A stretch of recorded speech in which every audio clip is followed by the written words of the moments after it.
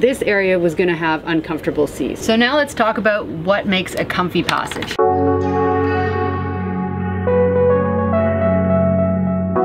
We're sailing from Papua New Guinea to Palau. It's give or take 1,200 nautical miles or 10 or 12 days. So we're gonna give you some tools and tips. Hope you enjoy this episode. Let's get started. It is an absolutely gorgeous morning out today. It is so beautiful. It's so calm. It looks like an oil slick.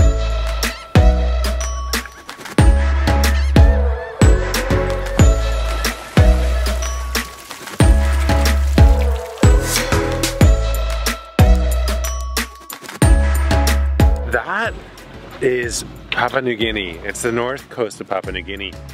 And the thing is just covered in squalls. It's crazy.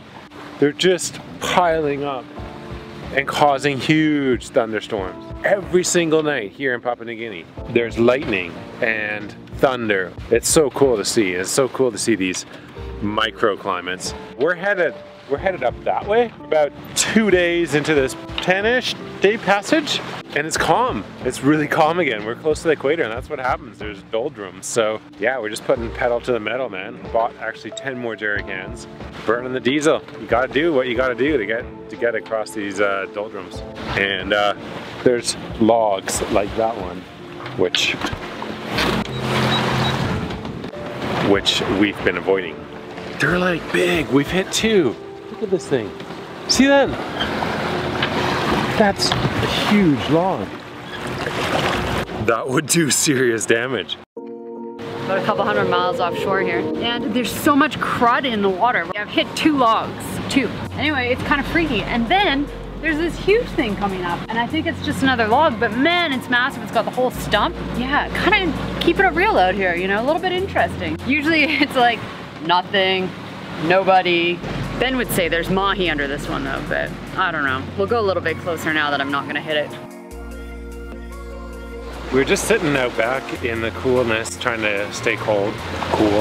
And we were just talking about waves and swell because it's starting to pick up a little bit, but it's super, super comfortable. And we found out a few really cool tools that I think you guys could use, but I think we'll let Ashley talk about that. Hey Ash. So we've just arrived here in Palau and it's been a freaking amazing passage to get here. And it was a tricky passage, way trickier than we usually have because of the currents. It was insane currents. Typically currents don't play a huge factor in every passage we make. But before we get to currents, let's talk about what makes a comfy passage. And that is the waves. Let's talk about the waves. And what all the forecasts will talk about is wave period and wave height. So the height is from the crest of the wave to the trough of the wave. The period is from the crest, one crest to another. This is super important to know because all the forecasts will talk about this period and height crap, and you need to know what it means. Period is measured in seconds, and the height is measured either in feet or meters. But we're gonna talk about meters because that's how we roll on Nahoa. So if you're in America and you really only deal with feet, it's there's about 3 and a bit feet in a meter. We're Canadian, we deal in meters. So now let's talk about what makes a comfy passage.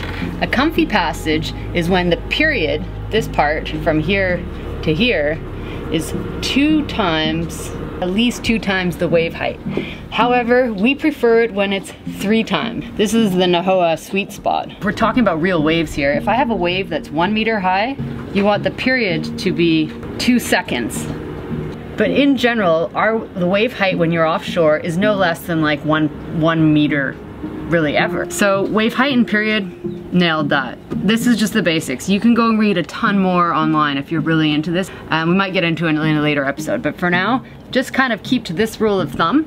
If the period is at least 2 times the wave height, it's okay. It's comfy-ish. If it's less, then you want to think about which direction you're going to be hitting those waves in and what side of the boat they're going to be hitting, because it could be pretty uncomfy if you're trying to sail upwind or even on the beam and anything less than this. But currents, we've been in these areas where currents have suddenly been like a part of our life. And up until this point, yeah, there's been currents, we notice them sometimes. Like seriously, nothing like what we just dealt with on this passage here up to Palau.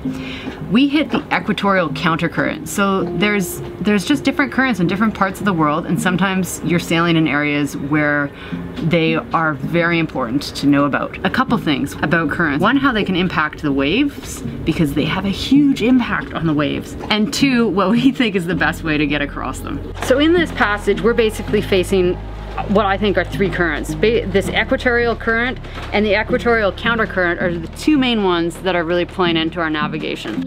And then we're also gonna see this northern part come into play here, and this is something to do with the North Pacific Ocean. So this has been a huge factor in what we've been looking at on this passage. And the reason is these currents go insane. They get like up to like two plus knots. So let's look at some of the tools out there that show you where these currents actually are. We started off with Windy, and we looked at this, and Windy's pretty good. It's a free tool you can use on the internet.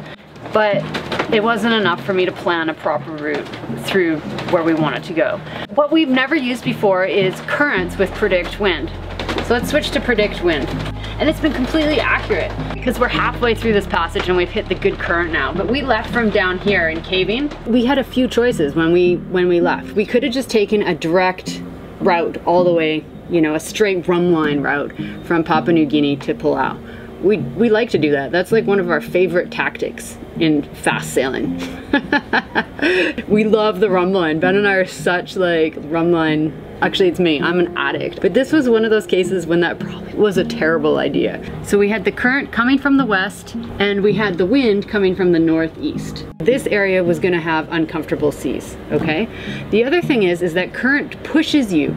So we were trying to go up to Palau, and the current was gonna be pushing us this way, right? So we had to figure out the best way for us to get from Papua New Guinea to Palau, and at this point, cross this line of horribleness. We looked at a lot of options. One was going like straight north and across, and then kind of trying to hitch a ride up here after you break across this current. But what Predict Wind does that is so awesome is it takes into account the current and the wind and will help sort of plan a route for you. There's this equatorial current down here, and you can see it, it's starting to go light blue. And it's crazy, if you mouse over it, here it tells you the speed. The colors mean the different speeds, starting at like 0 knots with purple, and then kind of creeping up to 2 knots with the green. And then it gets crazy, like over 10 knots is black. I haven't seen black where we're going, thankfully, that's good. Unless it's with you, that would be cool. Can you imagine going 10 knots? That'd be insane. Probably be scary. Okay, so let's get away, forget that part, Ben's gonna edit that out. So basically what we did is we kind of took our regular approach to this, which is kind of like rum line sailing, up until we hit the current. So this is us right here, and now we're like, those waves are getting bigger. Wow, we just slowed down a hell of a lot. And then we're like, all right, let's get across this nasty junk. And we just went straight at it. It was way more uncomfortable because you can tell that we basically turned our boat more into the wind, right? This is more downwind, this is more upwind. So we headed up and we decided to take the shortest line to cross this current. But basically it meant that this area here, from here to here, we had very uncomfortable sea state. It was awful. It was like coffee falling over, spilling into your fridge, kind of awful. That happened, I promise you. If we continued to take the rum line, we would have been in this area for quite a lot longer. So we just shortened the distance.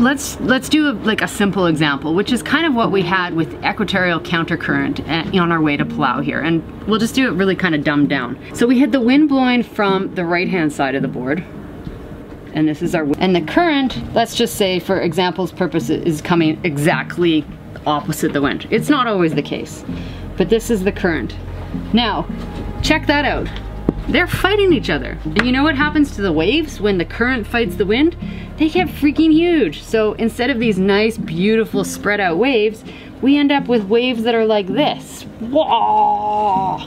In extreme conditions, you can get standing waves. Typically, it's not quite that bad. But keep in mind, you will see this. If the wind is against the current, you're gonna get big, crazy waves.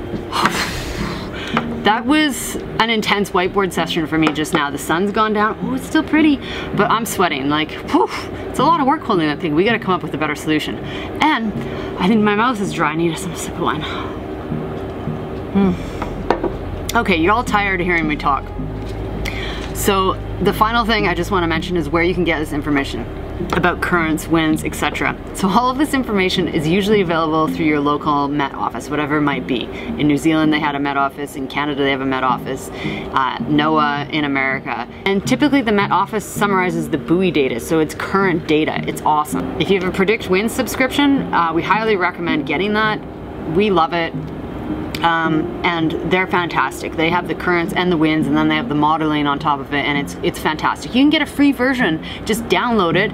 There's a link below, you can click on it, download it, check it out, play with it. So you can also check out Windy. Windy has waves and currents and wind. So the funny thing about these currents is that they move. So you want to always be checking out where they currently are.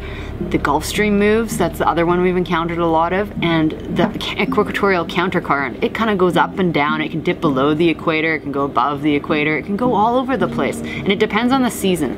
But if you are just looking at sort of to see what's happening where, pilot charts are a really great are a really great place to start to just kind of get an idea of what the wind and the general currents are for a particular area in a particular season.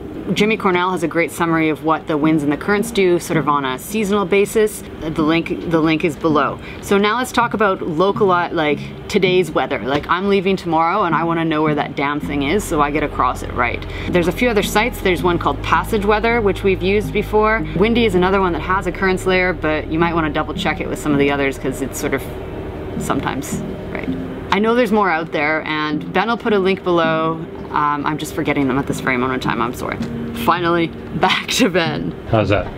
You're sweating. Is it hard being on TV? Must be the lights. It's hot tonight, there's no wind.